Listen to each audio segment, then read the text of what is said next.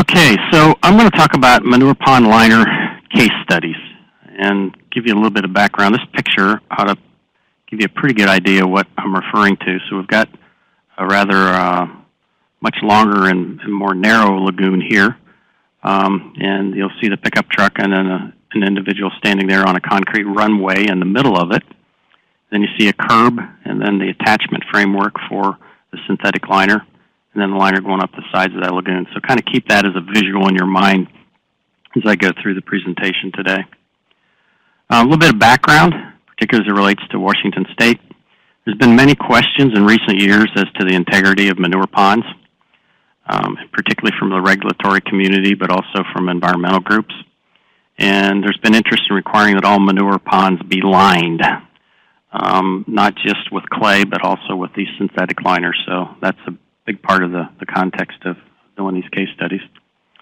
The environmental agencies that we worked with in the region, the EPA in particular, last fall were interested in, well, if there was a requirement to put in these synthetic liners, what extra management might be required if these ponds were lined, particularly as it related to handling of manure solids in the manure.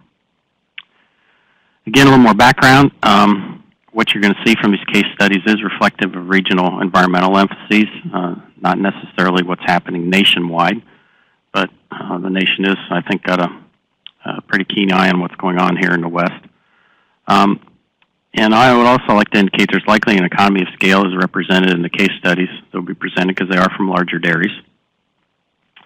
The liners at these particular dairies were used because they were either cost-effective for them and their location.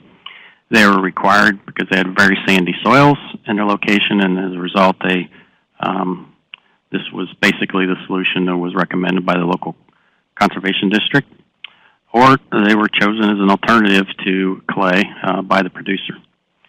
In general, the eastern part of our state is rather arid, low rainfall region, so under the 10 inches of rainfall, so give you some context there.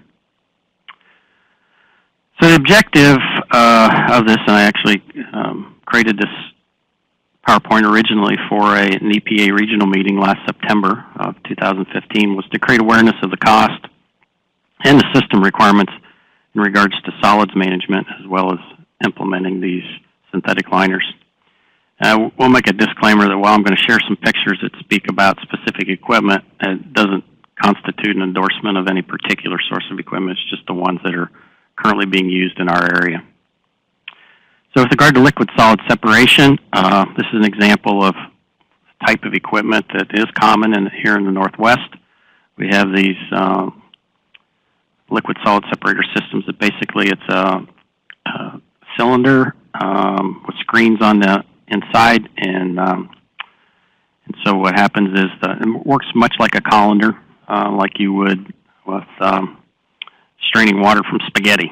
So the way these things work is that they can put different size screens inside, and they can if they put them in series like this, you can continually pull out smaller and smaller size particles.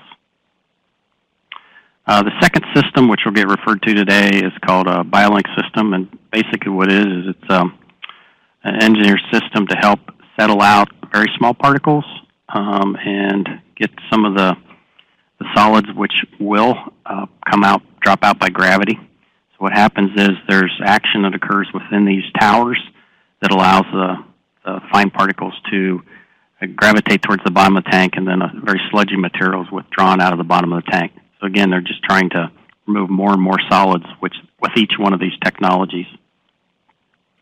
And the last technology that will get referred to today is the centrifuge. To give you an idea of size, this is about 2 foot in diameter by about maybe 8 feet long.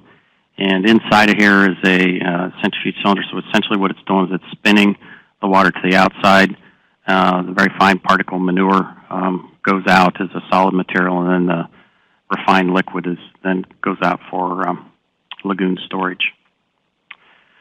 So this particular picture shows material that's come out of 3 different parts of the system. The pile that's very most close to you at the front of the picture is the very fine solids that come out after centrifugation.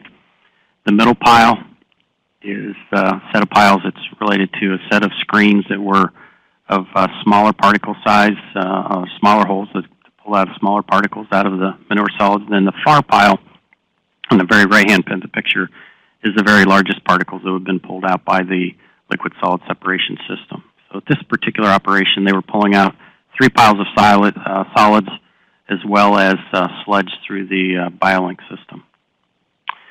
Okay, now that you've got a bit of a visual there to keep in context what I'm going to talk about on these different dairies. So the first dairy, case study 1, is 1,500 milking cows. They use the manure solids as a bedding, so many of those piles that you would see there as particles they would subsequently use those for bedding in their barns. Their parlor waste was handled such that they separated the solids, and they've been doing that since about 1990, so the last 25 years. And manure from the parlor goes over this liquid solid separation equipment, then to a concrete-lined settling basin prior to going on to the lagoon. The manure from the barns, in contrast to the parlor, is vacuumed with a vacuum truck, and it's either transported to the fields during times of the year when they can directly move it to the fields, or it's transported to the lagoon. Approximately 2 years ago, they decided to retrofit one lagoon. They installed a concrete bottom in it, and then they put in the 60 mil poly-lined banks, pretty much similar to that very first picture I showed you today. So that you have about 20 foot across the bottom of concrete. Then you've got 2 sides which are sloped, and each one of those is about 70 feet. And then the length of that particular lagoon at this dairy is about 300 feet in length. They chose to use floating pumps to pump manure and avoid any disturbance to the liners. With regard to some costs and considerations, they obviously had to do some engineering, some dirt work, put the liners in, and they had the concrete. They actually ended up working on a total of 4 lagoons over the period of time, including those most recently. Total about 12 acre feet or 11 million gallons, so again, giving you some idea of the capacity. And the money spent for this retrofit was in the neighborhood of about $500,000. So that came out to about $333 per cow for investment. Case study 2, this dairy had more cows than case study 1. They had 6,000 cows, milking cows. They had a flush system versus the vacuum system. They did have the BioLink, which helps settle out the sediment. And they used sand as a bedding in their barns, so they indicated when I interviewed them they used lots of sand straps. Dimension of those typically are 14 foot wide by 500 feet long. These would be sand traps outside of the barns. But they also had numerous sand traps at the end of the barns, and each one of these was 2 foot by 14 feet by about 20 feet. And they then subsequently processed that sand with what's called a sand screw. Essentially what you're trying to do is pull out as clean a sand as you can for reuse for bedding again. This particular operation used 2 of these DT360 series, so these cylinder type liquid solid separators, and the 2 of them they used had 2 different screen sizes. First being an 1/8 inch that pulls out the larger solids, and in tandem they go to the 16th inch, so it pulls out smaller solids. And this particular operation is getting ready to install a centrifuge as kind of a last step to clean up the wastewater a bit more before it goes to the lagoon. Their particular lagoons were engineered and clay lined prior to installing any liners. They did this in the year 2000, so they're about 15 years old. They used 60 mil liners. They had 2 9 million gallon lagoons, and their approximate depths about 20 feet.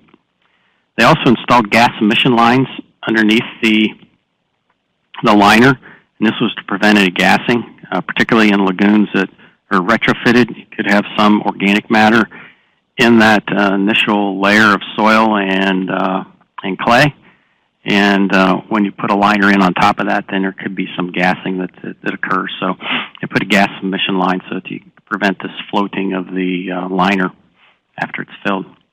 They did not put any concrete ramps in this particular farm at case study 2. They have not entered their lagoons, but they said if they were to build new again, they would probably put in ramps. They do use a floating pump and a stinger agitator for manure movement, and their particular stinger, they run it off of a tractor power takeoff. So at today's costs, this would cost them about $87,000, and based on their cow numbers, that's price of about $15 per cow. Case study number 3, and this is the last case study I'll talk about today. Again, a herd that's approaching 6,000 cows. They had 5,800. They use manure solids as bedding. They scrape their feed alleys. They also use the DT360 systems for liquid solid separation using the 2 different screen sizes. They use the sediment system for sludge removal, and then also run remaining material over DT360. And the liquid after all of the separation systems goes to the lagoon, then to a settling basin, and then to a big lagoon. So again, several more holding ponds before it goes on to the biggest lagoon or manure pond.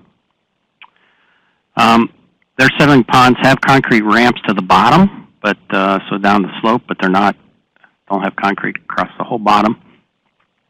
If there's any issues with the liners, they do that maintenance on those liners in-house rather than hiring a contractor to come and do it. And then the material from the settling basin is pumped and injected. And so that's one of the reasons that many of these farms are trying to take out so much solids, is that they are trying to put these manure out through different sprinkler systems.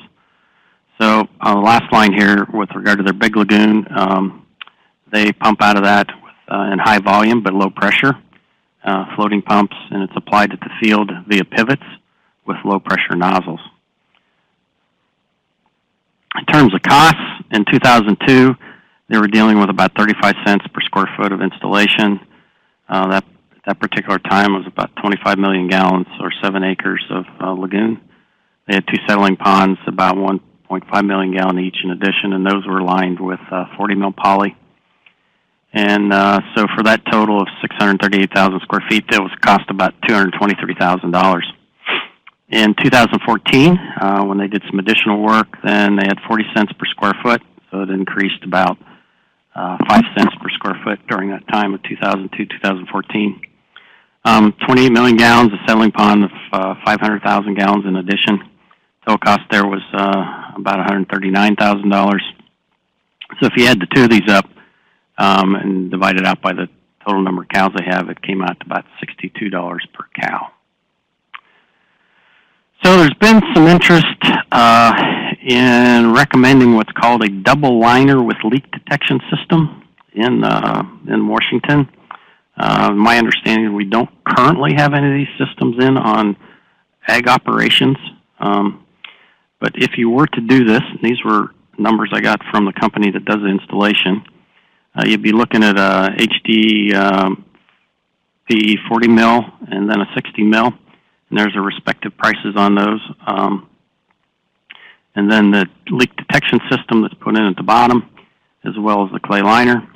So it comes up to about $2.55 a square foot. Then if we look at some of those numbers and compare it to what it would take for us in Western Washington, where we still have about 60% of our herds, and look at different herd sizes. So our herds on the west side are a bit smaller, 500,000, maybe 2,000 cows, but mostly in the 500 to 1,000 cow range. If there was a single liner geomembrane, based on the case study estimates, would be somewhere between 26,000 and about 104,000 as you go from 500 cows to 2,000 cows.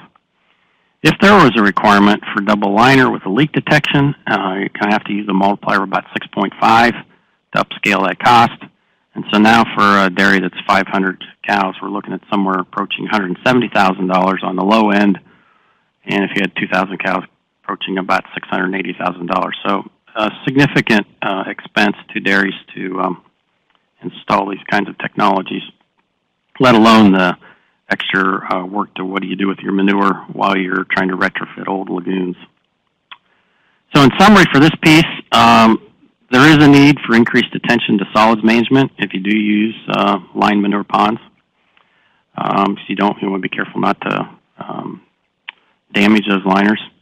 While expensive, single-layer liner is an option when clay is not a viable option, and that was the case for several of our dairies, or when the local agency requirement dictates use of that liner for installation of a lagoon in a particular area due to the soil types. There is an expense for use of liners, and it would be greater on a per cow basis in areas of high rainfall, like we have in western Washington. We have to store so much more water than there would be, say, in eastern Washington. So with that, I'll conclude my part of the presentation.